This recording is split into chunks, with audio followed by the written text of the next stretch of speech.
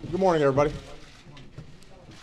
In recent months, as the citizens of Ukraine have made their voices heard, we have been guided by a fundamental principle.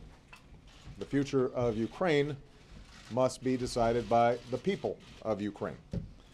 That means Ukraine's sovereignty and territorial integrity must be respected, and international law must be upheld. And so Russia's decision to send troops into Crimea has rightly drawn global condemnation. From the start, the United States has mobilized the international community in support of Ukraine to isolate Russia for its actions and to reassure our allies and partners.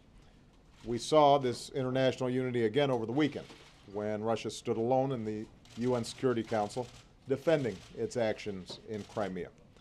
And as I told President Putin yesterday, the referendum in Crimea was a clear violation of Ukrainian constitutions and international law, and it will not be recognized by the international community. Today I'm announcing a series of measures that will continue to increase the costs on Russia and on those responsible for what is happening in Ukraine. First, as authorized by the executive order I signed 2 weeks ago, we are imposing sanctions on specific individuals responsible for undermining the sovereignty, territorial integrity, and government of Ukraine. We're making it clear that there are consequences for their actions.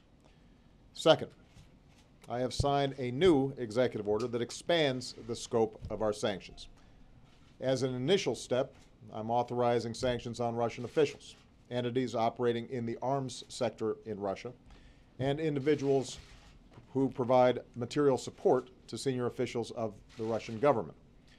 And if Russia continues to interfere in Ukraine, we stand ready to impose further sanctions. Third, we're continuing our close consultations with our European partners, who today in Brussels moved ahead with their own sanctions against Russia. Tonight, Vice President Biden departs for Europe, where he will meet with the leaders of our NATO allies, Poland, Estonia, Latvia, and Lithuania. And I'll be traveling to Europe next week. Our message will be clear.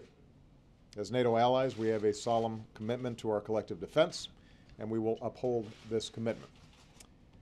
Fourth, we'll continue to make clear to Russia that further provocations will achieve nothing except to further isolate Russia and diminish its place in the world.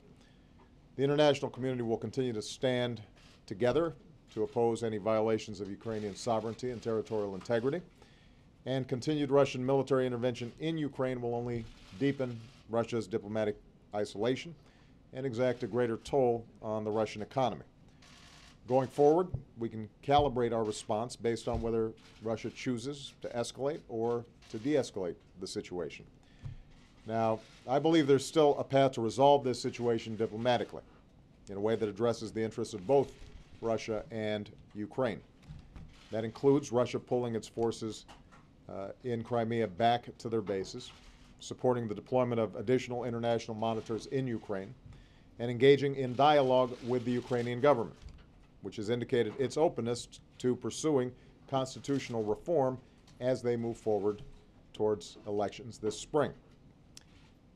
But throughout this process, we're going to stand firm in our unwavering support for Ukraine.